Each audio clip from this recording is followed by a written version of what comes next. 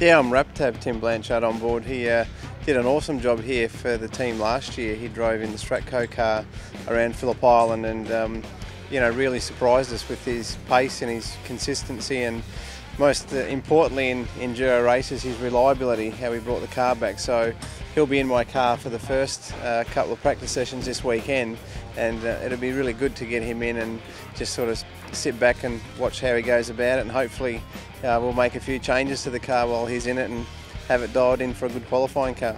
Fantastic to be in the same organisation for 2 years in a row, so it gives it a bit of continuity and makes the whole process a bit easier, and to be representing a brand like Jack Daniels is great opportunity for me.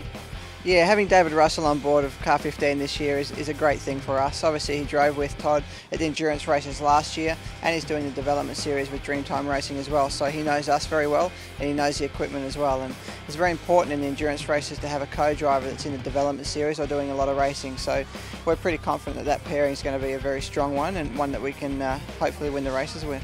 Look, it's great to be back in the JD garage, that's for sure, and it's good to have that continuity as well. It's really important. I've been in the cars before, obviously a bit of a driver change with Rick this year, but yeah, something I'm relishing and really looking forward to teaming up with Rick. Yeah, it's good to get back here to Phillip Island. It's a really fast track, one of the fastest that we race on.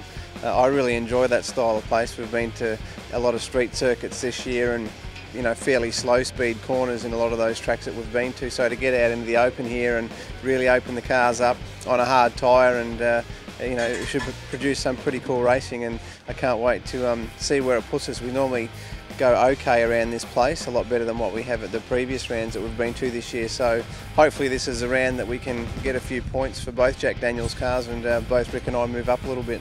I'm excited to have just a hard tyre throughout the weekend. It gives us really good consistency, and on the soft tyre, if you put it on at the wrong time, you can see from the races that we've had that you can really fire backwards at 1,000,000 miles an hour if you don't look after it very well. So the hard compound, like I say, gives us much more consistency, and it's a track we love as well, and we think we're a little bit more suited to the hard tyre as well, so hopefully the weekend produces some great racing on it.